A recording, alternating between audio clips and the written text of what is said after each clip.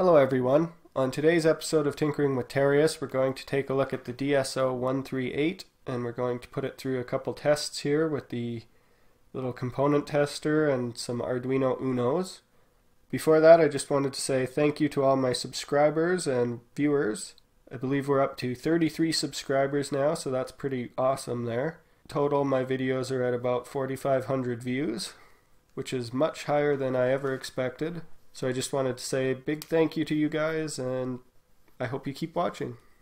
So in the previous few episodes here, we put all of the components on the board.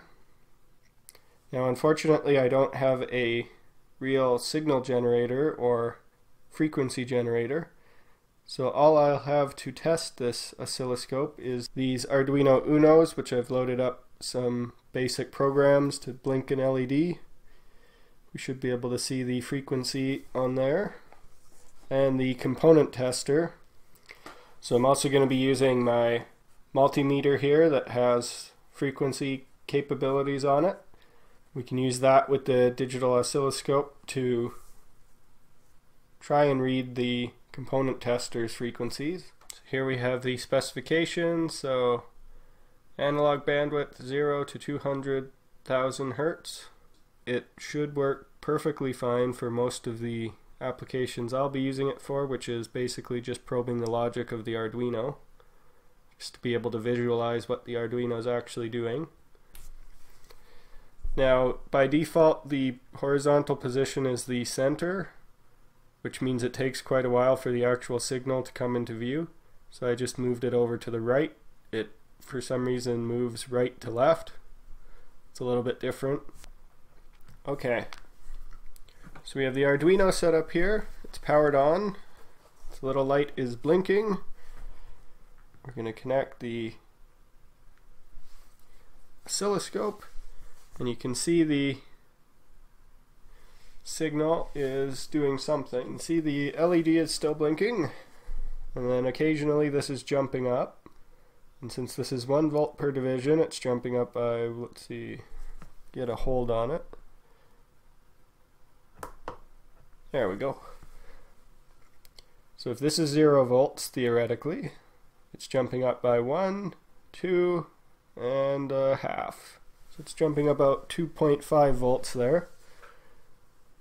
And you can see right now we're zoomed in too far. We need to slow this down a little bit so that we can see what the actual waveform looks like.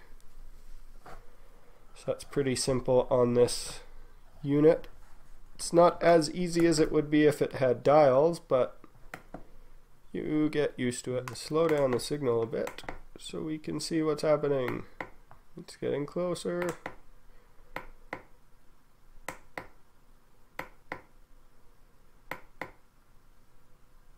Here we go.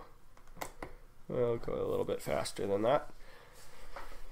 So it's showing 3 short pulses, 3 long pulses, and then 3 short pulses. So this one is loaded up with a little SOS sketch.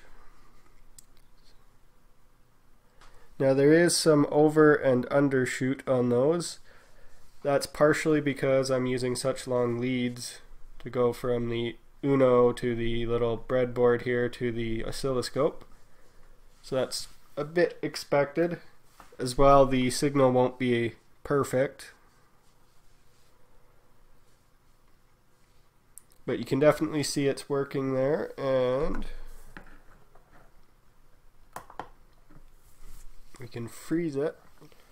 So now you can really easily see the waveforms here. So you can see each of these divisions is 0.5 seconds, and each of these is about 1/3 of a half of a second, and each of these is about 2/3 of a half of a second. Now, I seem to have messed up the code here a little bit because this pause right here is much shorter than the pause at the other end, so I'll have to fix that. It should be a long pause before and after the long set of pulses. But it's nice to be able to actually visualize and see what's happening with the LED rather than just seeing it turn on and off. With the oscilloscope, you can actually see what it's receiving. Yeah, it seems I have to keep the oscilloscope here at a odd angle just so that these divisions show up on the screen. They are very hard to see when you're looking directly at it, but if you look at it from an angle, it really does pop. So that's interesting. Perhaps a downside of this particular LCD. Everything's hooked up. Let's power it on and see. So here we have another waveform. This one you can see is 1, 2 divisions, so this is only 2 volts, even though it's the same LED with the same resistor going on. So in the middle here you can see there's some frantic stuff going on. So the downside is, with this particular oscilloscope, you can't actually change the zoom or anything once you've captured it, unfortunately. It has to redraw the screen in order to actually see a change. In this case, we want it to speed up quite a bit. So what we're going to be looking at is this little signal there that just zoomed by. We caught a little bit of that, and I believe you can actually change the horizontal position here. You can see the little pattern it's created here. We're at 50 milliseconds, and it looks like it's turning on for 50 milliseconds, maybe a little bit more. So it's turning on for 50 milliseconds, turning off for 50-ish milliseconds, turning on for 50, turning off for 50, which is interesting because in the actual code this is set to 1 millisecond on and 1 millisecond off. So there's quite a bit of overhead by the looks of it.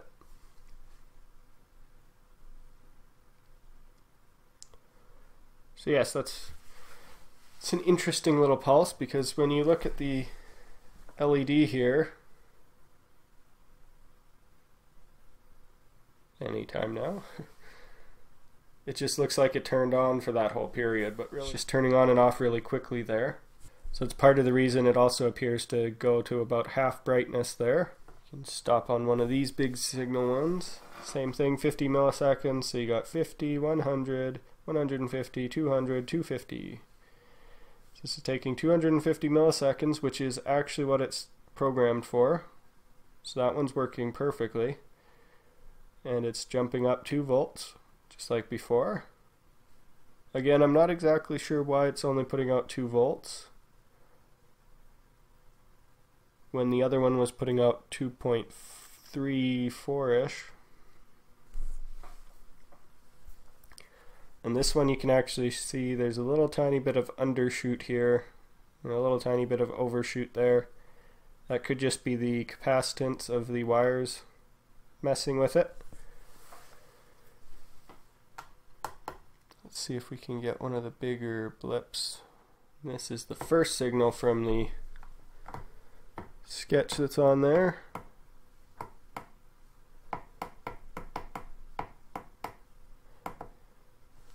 This one's taking 10 divisions, so 500 milliseconds.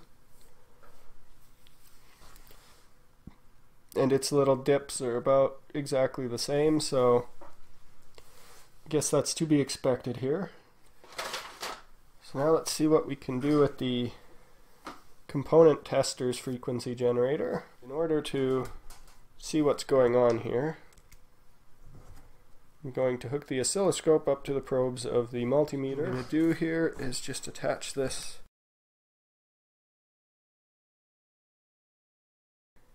so let's come to 10 hertz. There we go. Looks like we need to slow this scope down a little bit.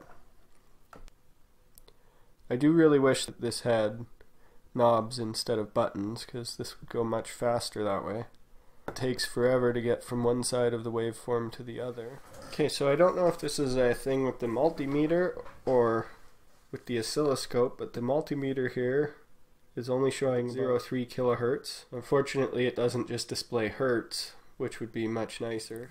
So at 20 milliseconds, it looks like it's taking about 3 divisions, approximately. So that's 60 milliseconds. So it's 60 on, 60 off. So let's try one of the other frequencies. Let's go to 50 Hertz and see what it does. Now it's only taking up half a division at 20 milliseconds. So if you hold the OK button while it's selected on the time base there, it actually brings up the little meter and everything. Okay, well this is very handy now. This is actually what I was looking for earlier. You can see the multimeter is not very accurate at all when it comes to frequency, because the frequency generator says it's generating 100 Hertz, the oscilloscope says it's generating 100 Hertz, and the multimeter says it's generating 130 Hertz. So this particular multimeter's frequency function is not very good. Let's change the wave again. 200. So there we go again. 250 Hertz. This one's actually getting a bit closer. It says 280. This gives you the duty cycle as well, so that's very, very handy. The weird thing is the duty cycle changes periodically on this. The other thing this seems to do is it's making it a lot easier to see the divisions, and the screen seems to be refreshing faster now that that graph and information is turned on. So that's good to know. And I do like that it's telling you what the maximum voltage that it's hitting is and the minimum voltage. So it's not actually dropping below 0 volts. That was just an error with the positioning there. Let's go up to the next highest. The multimeter saying 470 Hertz.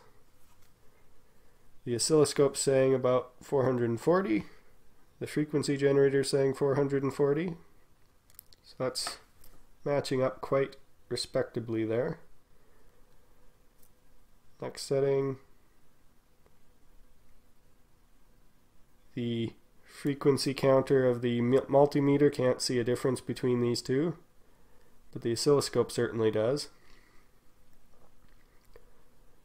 Go to the next one. Again, no difference here at the multimeter. That's disappointing. We go 1000 Hertz. Now it's 1 kilohertz, and it's saying it's 1.03. So this is getting more accurate now that we're getting into the higher ranges. Duty cycle's at 60%, fluctuating quite a bit there.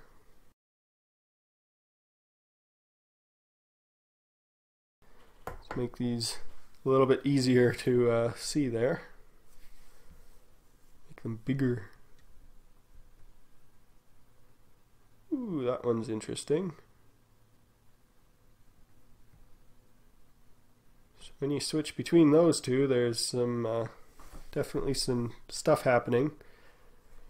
Now this is pretty much matching up. Let's go to the next, which is 5000.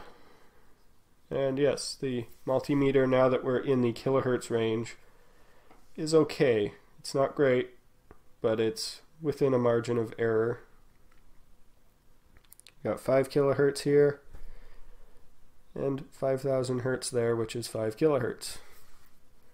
There's an interesting little pattern that's occasionally going by on the screen. Zoom. Zoom. I don't know why that is. I assume it's just some sort of weird synchronization with the refresh rate of the screen. We'll zoom in again. We're at 50 microseconds. We're going up to 10 kilohertz. And we can see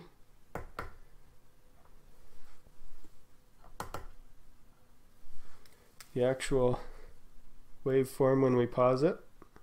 So that's pretty cool. So this is extremely handy now. Now that I know how to turn the data on, that'll be very handy. And you can see 10 10 kilohertz is the maximum for the multimeter. Once we go up to 25, it just says overload. And the 25 on here is saying it's fluctuating 25, 26. Now the oscilloscope here said it could go up to 200,000. So we can definitely try to go up as high as we can. I think the highest is 250 on here. And that should be slightly out of range. But we'll find out. Let's go up to 100 kilohertz. Now the unfortunate thing is this is as low as the time base goes, so you can't zoom in any further. That's as good as it's going to get. You can switch the ranges over here, but that will just make it either way too big, way too many volts per division, or it's going to do other weird things. And 250, let's see what happens. It does seem able to see it. And if we zoom out,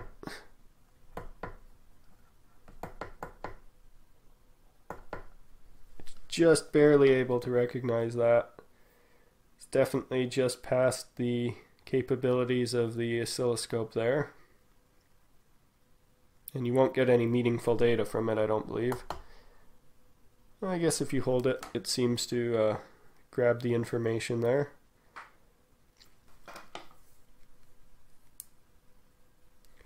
Yeah, from what I can see, this oscilloscope seems to be accurate enough for what I need it for. It was a fun kit to put together, and I have lots of stuff to play with and try and figure out how exactly it works. I wish there was a power switch on it so you didn't just have to unplug the battery. Thank you for watching this episode of Tinkering with Terrius. If you liked this episode, give it a thumbs up. If you disliked it, give it a thumbs down. If you want to share the video, please feel free. If you have any questions or comments about the video, please leave them in the section below. Otherwise, you can email them to me or tweet them to me. If you enjoy my videos, then please subscribe to my channel. Every subscriber helps. Thank you for watching. I hope you have a wonderful day.